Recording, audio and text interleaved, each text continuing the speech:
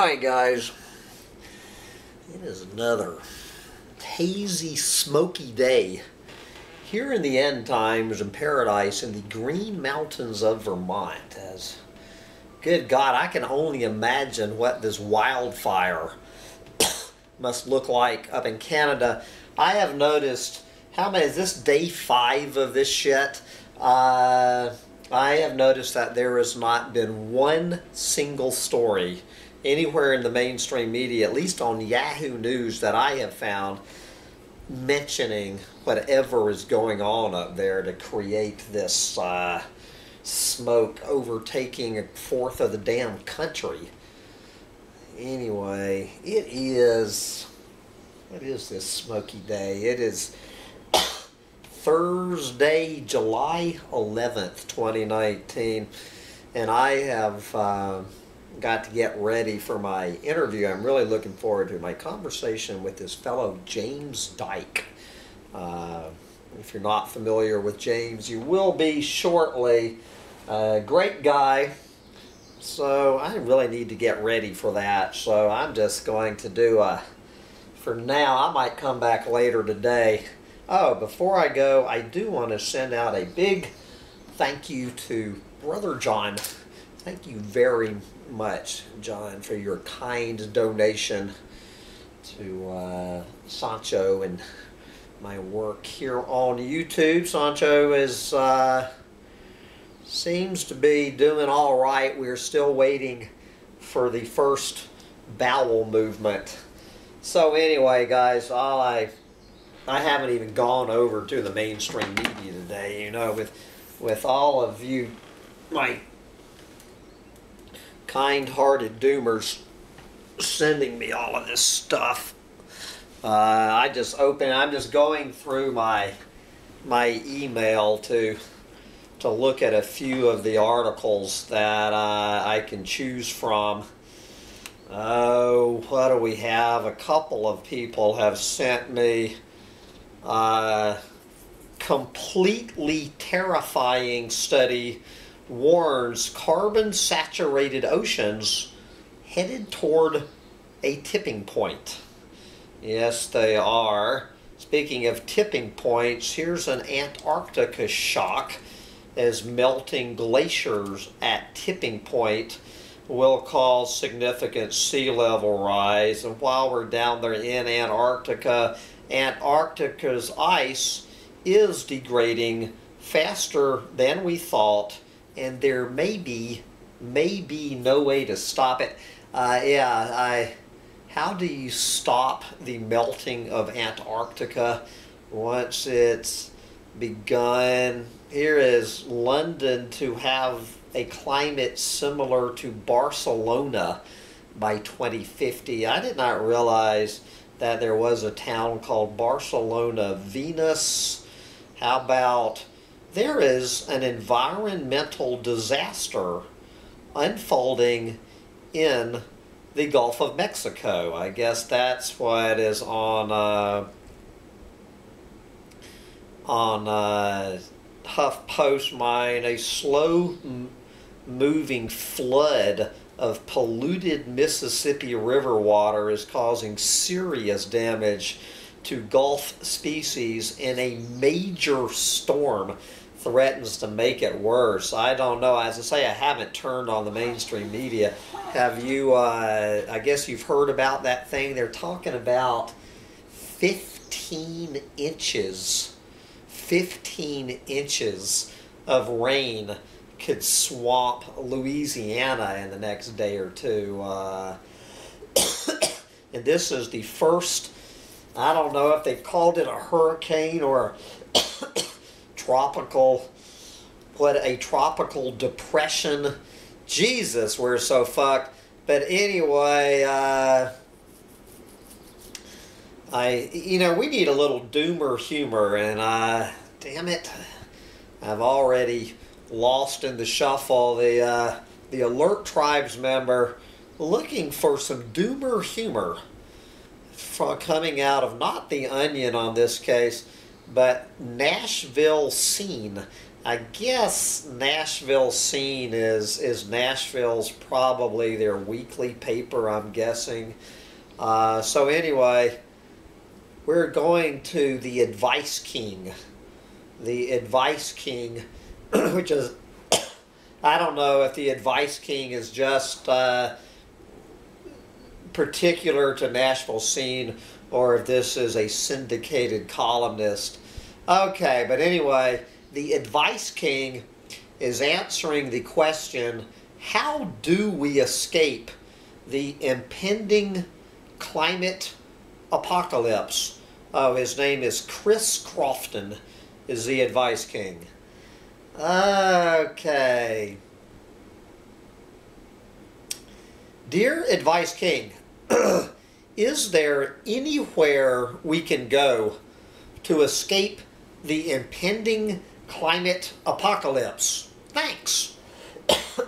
Signed, Barb in Los Angeles. Okay, so this is Chris Crofton's advice to anyone trying, such as myself, trying to figure out where can we go to escape the impending climate apocalypse. Move to a hill or become friends with someone who lives on a hill. I am the last person you should be asking about this, Barb. I'll be dead 4 days after the shelves at Trader Joe's are empty. I think it is pretty funny that the automobile was invented a little more than 100 years ago, and it is threatening the existence of the entire human species, and people are like, well, there's nothing we can do because we already have them and they're really fun. Plus, we've already paved everything. And then I guess this is the tombstone for the human race. Here lies the human race. They loved to ride around.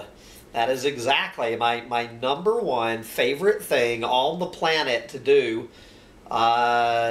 particularly since I've given up on ever having sex again, is to ride around. I have put 8,000 miles on my gas-sucking truck since I bought it less than 2 months ago.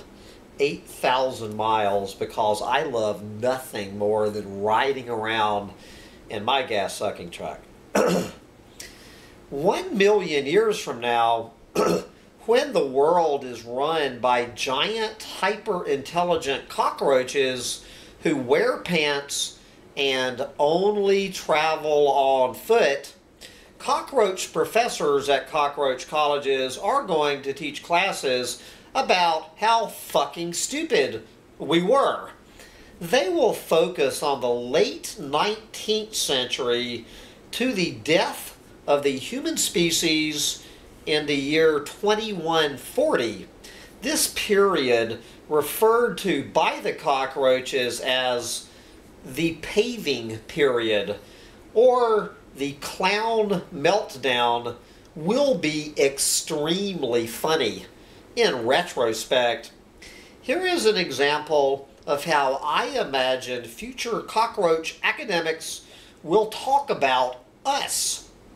This is from the class Human History 101 from Antenna University's Professor Ima Roach.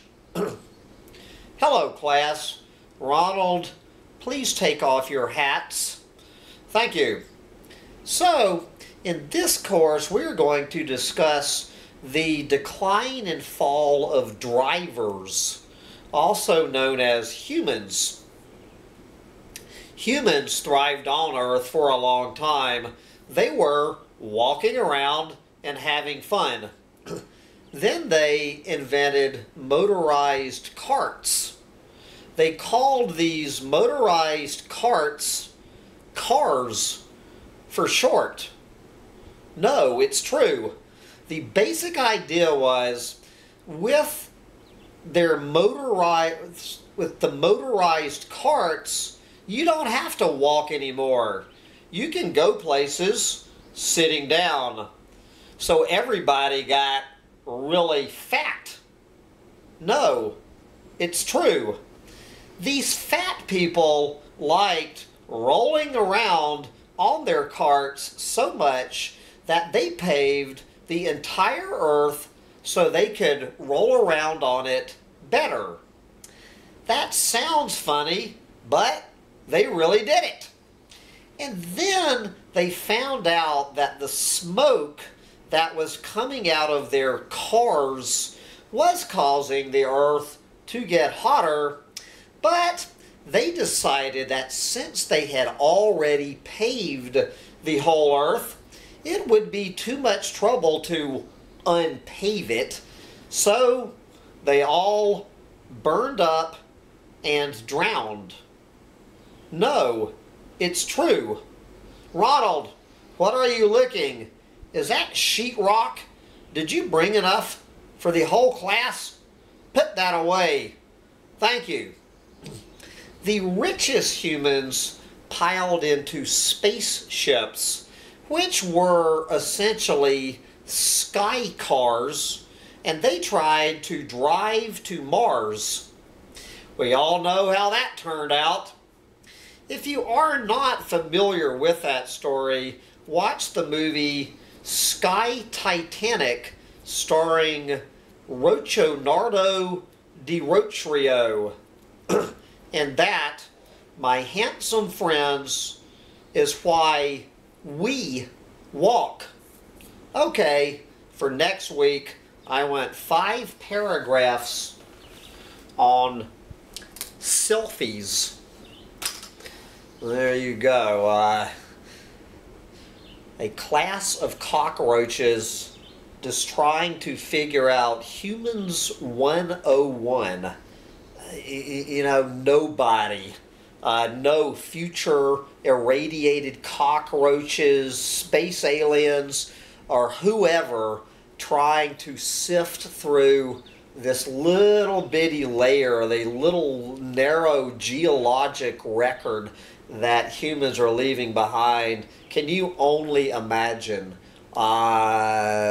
what these future archaeologists are going to sound like 10 million years from now, trying to figure out what the fuck happened here? In this brief little,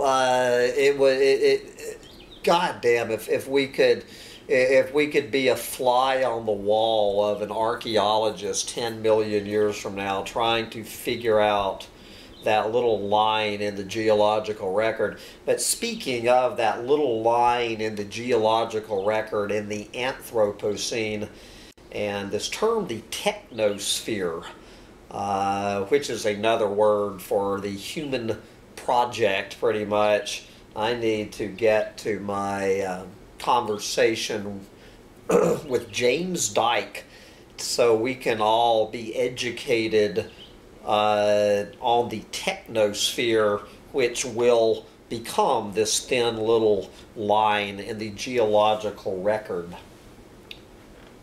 So I highly suggest you get out there in the wildfire smoke and enjoy the technosphere while we still have a technosphere to enjoy, because we are so fucked. Bye, guys.